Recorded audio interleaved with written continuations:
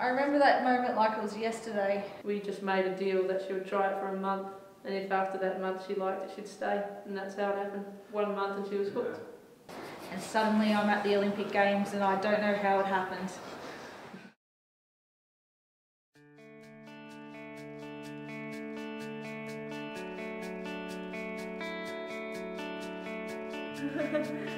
G'day!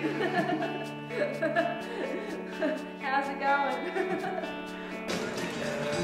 Ladies and gentlemen, welcome to the 2010 Vancouver Olympic Winter Games and to the first day of speed skating competition here at the beautiful Richmond Olympic Oval. Nothing compares to the Olympics. Oh, I do. I pinch myself and I can't believe that I'm actually here. I came to an ice training and she looked like an ice skater. I'm like, whoa, what have you been doing? Yeah, I guess it's just in my blood. I've always kind of been a talented skater. Holy crap, well, she definitely has a lot of potential. If you love something and you want things really well, then you can achieve a lot with talent. And that there is talent in Australia, no doubt about it.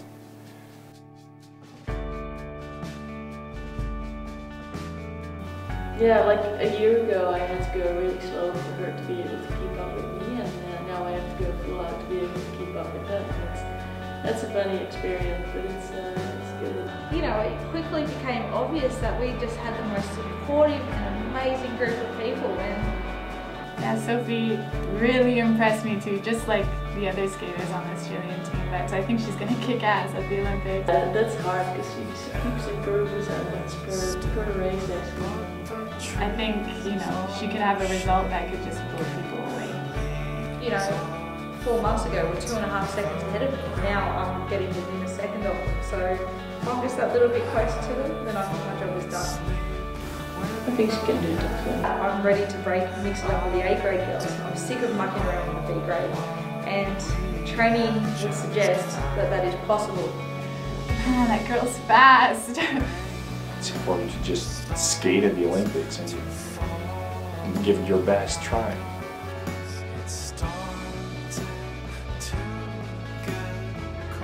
As far as a training group go, I think we are the luckiest sport in the world. Yeah, I'm actually really impressed. I've never seen a team improve that fast before. This is your reward for being 7-time world champion as an inliner and no one knowing about it.